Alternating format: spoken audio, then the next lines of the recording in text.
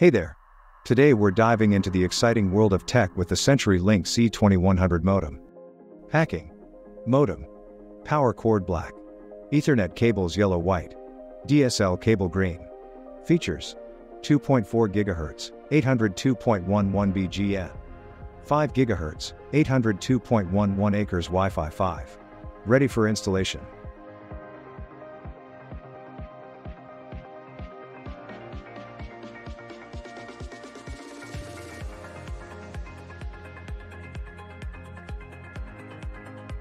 Steps to complete setup. Plug in the cords.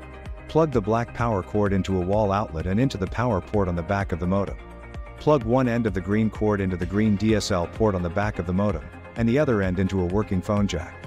Finally, plug one end of the yellow Ethernet cord into one of the Ethernet ports on the modem, and the other end into your computer's Ethernet port. No Ethernet port on your device? If you're using a tablet or a newer laptop, you might not have an Ethernet port on your device.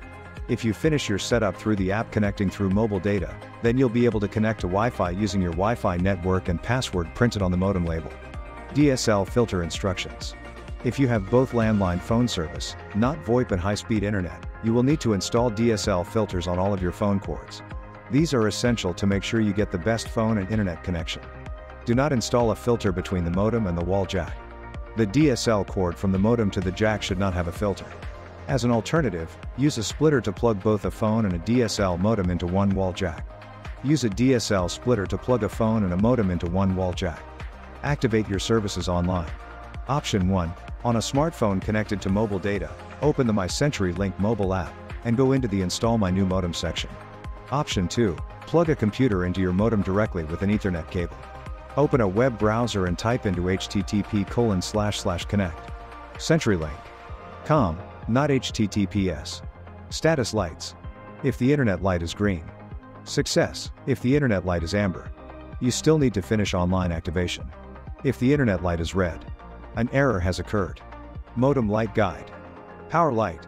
Once the modem is plugged into power, it will start booting up. Once it has tested its own systems, the power light will turn solid green. Check the DSL light next, or see below if the power light does not turn green. Power light off. The modem isn't plugged in or doesn't have a power source. Power light red, the modem is testing its own hardware. If it's still red after a few minutes, there could be hardware or software failure. Power light orange or blinking green-orange, the modem is testing its own software.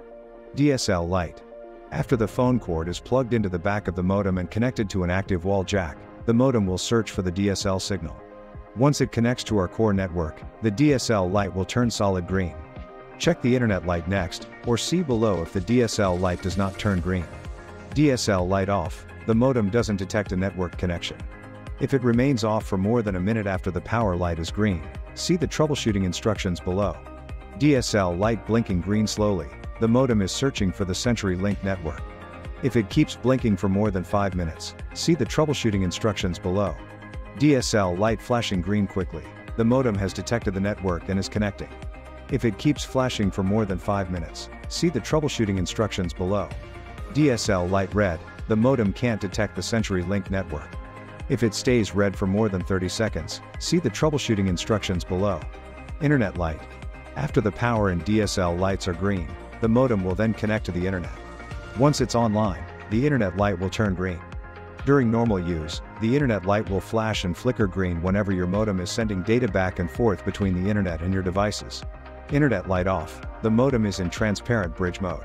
If it stays off for more than 30 seconds after the DSL light is green, you'll need to try resetting your modem by pressing the reset button for 10 seconds.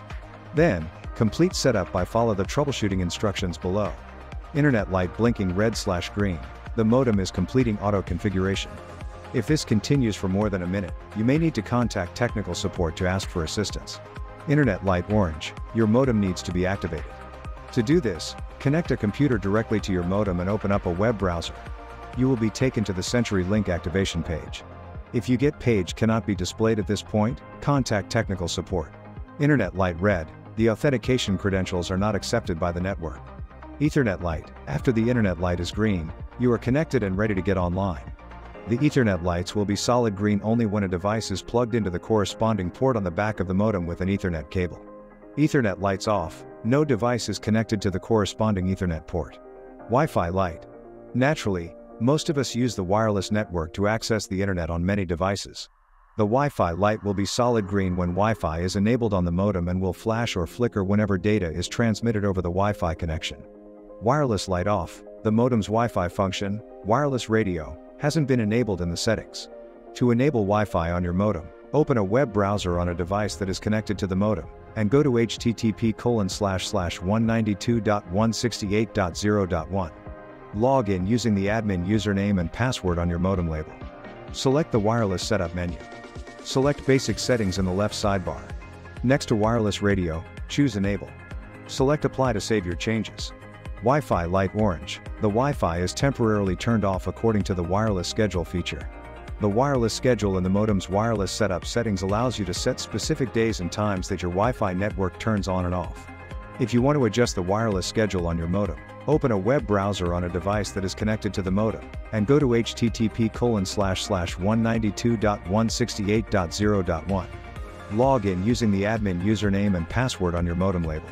Select the wireless setup menu. Select the wireless schedule option in the left sidebar. Make the desired changes by selecting the days/times to enable or disable the Wi-Fi. Select apply to save your changes. WPS light. Wi-Fi protected setup is an easy way to connect devices to your Wi-Fi network with the press of a button. When the WPS light is green, it is enabled and ready to connect.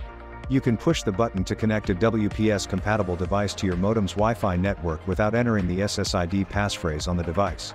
WPS light off. WPS is disabled. To enable WPS, open a web browser on a device that is connected to the modem, and go to http://192.168.0.1. Log in using the admin username and password on your modem label. Select the wireless setup menu. Select the WPS option in the left sidebar. Select enable. Select apply to save your changes. WPS button blinking orange. WPS is connecting to a device. If this continues for more than 2 minutes, try rebooting your modem, then try pairing connecting again. WPS button blinking red. There was an error when connecting, or a session overlap was detected. If this continues for more than 30 seconds, try rebooting your modem. For more updates, subscribe to our channel.